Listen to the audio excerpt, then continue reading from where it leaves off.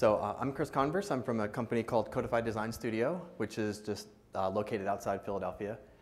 So we are a graphic design company. We do animation, multimedia work. We do HTML and CSS and graphic design. So our niche is we are designers who are formally trained in design, but we actually do HTML and CSS, which is shocking, I think, to developers a little bit. We kind of draw the line at anything database. As soon as there's an outer join, I'm out. I am just out.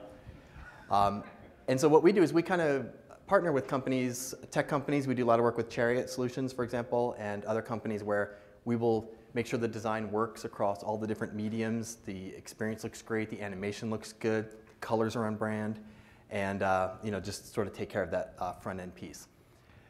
And so I put a website together for what I'm going to talk about today at codifieddesign.com/go/ETE. On this site is a whole bunch of code snippets and resources of the things I'm going to be talking about today. So I prepared way too much material, so I figure I'll just fly through it super fast so you can't understand anything I'm talking about today.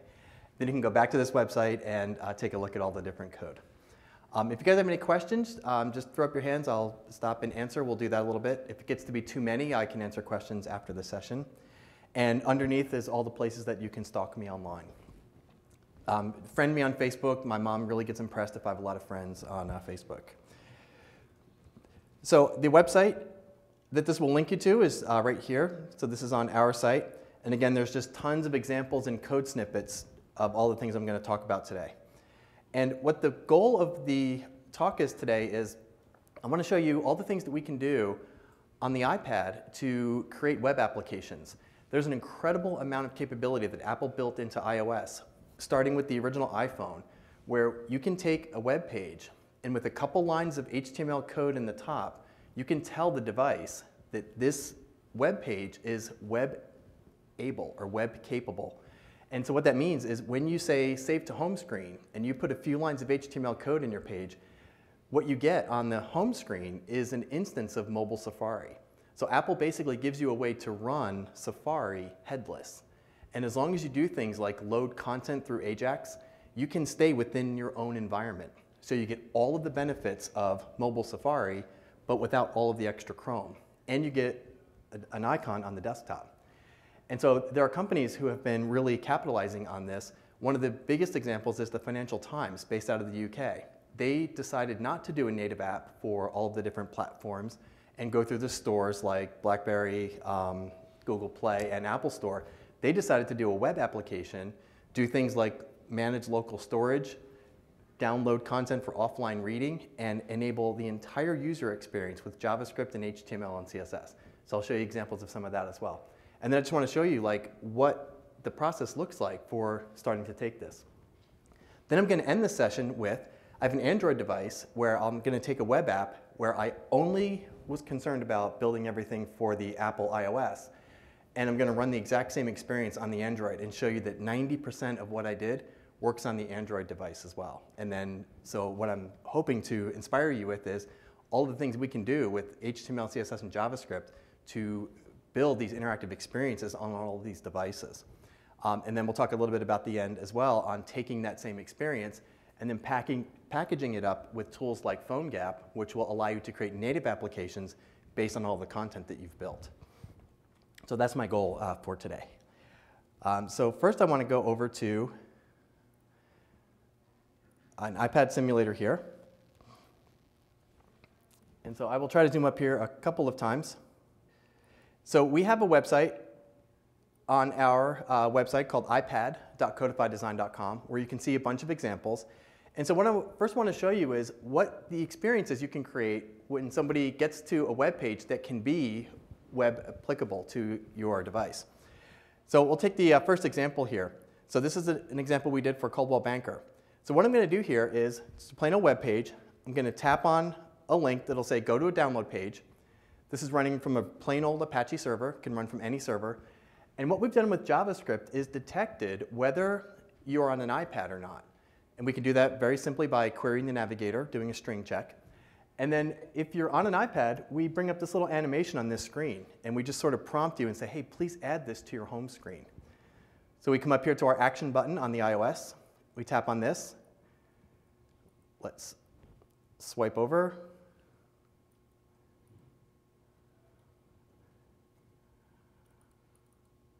Come on.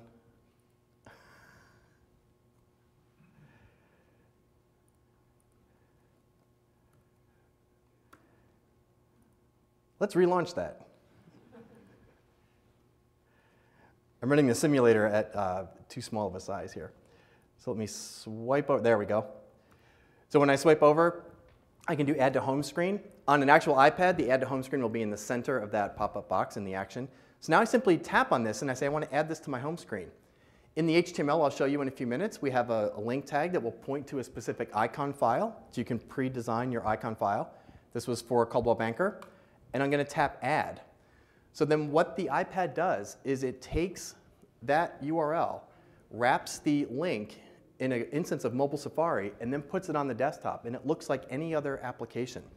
Now if I go in here and run this, I'm going to tap on the Coldwell Banker application. It'll go out to my server, pull in all of the content, and then render all of this content right in the page.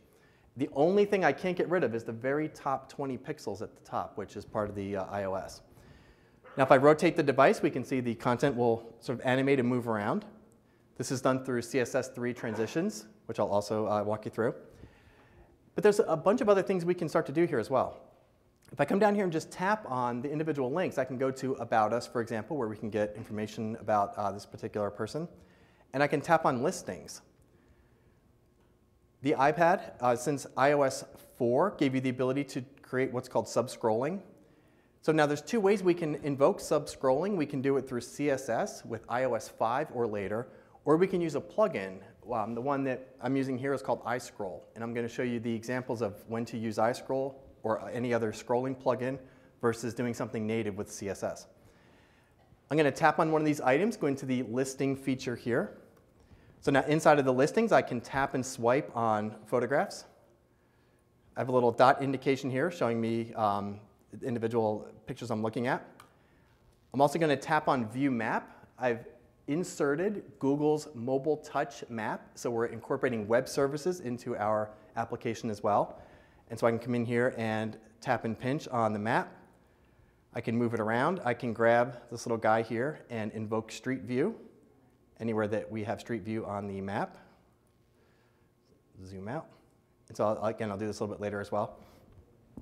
And then I can return back to property listings, which will bring me back to that original page. So as I go through more examples, I'll hook up the iPad in a second.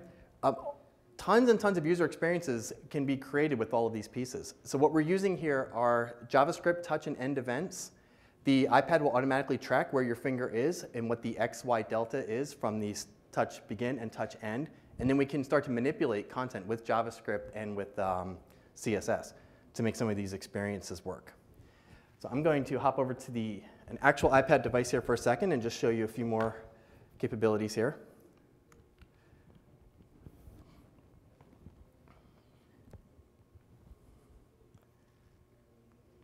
Record going? All right. So on the device here, I have a bunch of different demonstrations, so we'll just pop through some of these. So on the actual device here, instead of looking at this individual piece here, oh, I don't have an internet connection. We can see the overall speed of that. You know what, I need to ditch out of this because that's not connected.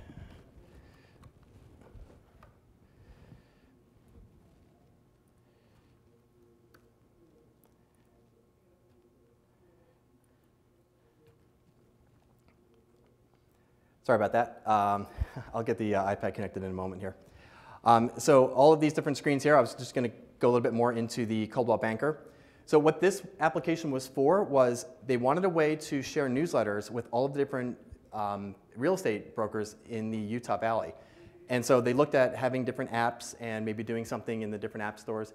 But Coldwell Banker had decided to do iPads for all of the sales force. So then they were looking for ways that they could just use iPads and use their current website to create content. So in the content management system, they can go in and add information for each newsletter.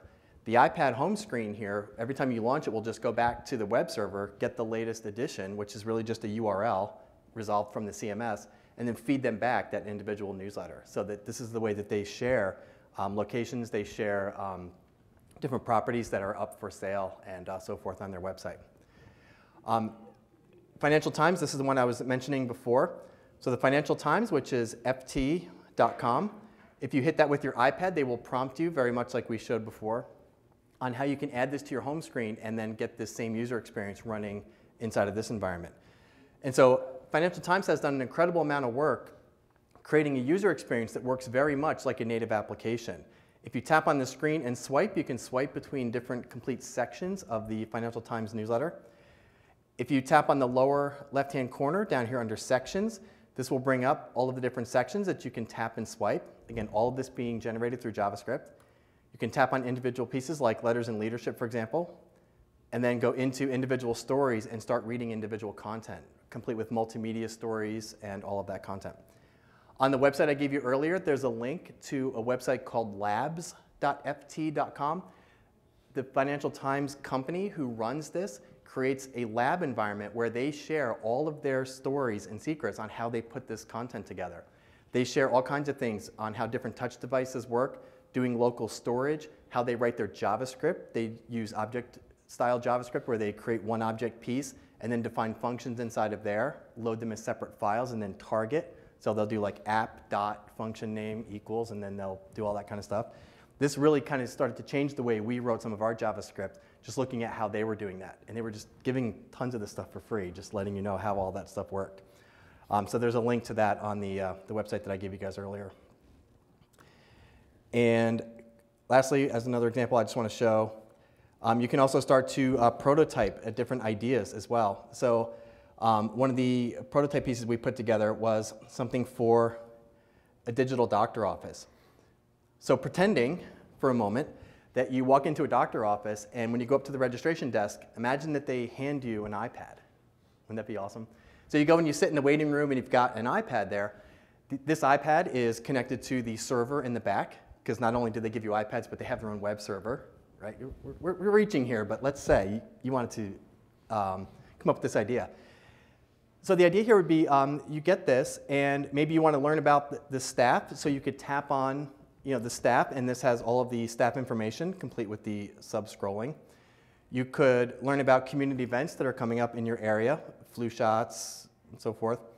Or, imagine this, you can come down and tap, and you can change your information. You can change your provider information, update names, number of people in your family, do all of this stuff from this iPad that you're sitting in the doctor's office with. So it's one thing to talk about, wouldn't that be awesome? The other thing that's really interesting here is we can build this prototype pretty quickly, in a week or two, and then you can use this to sell the ideas of the apps you want to build.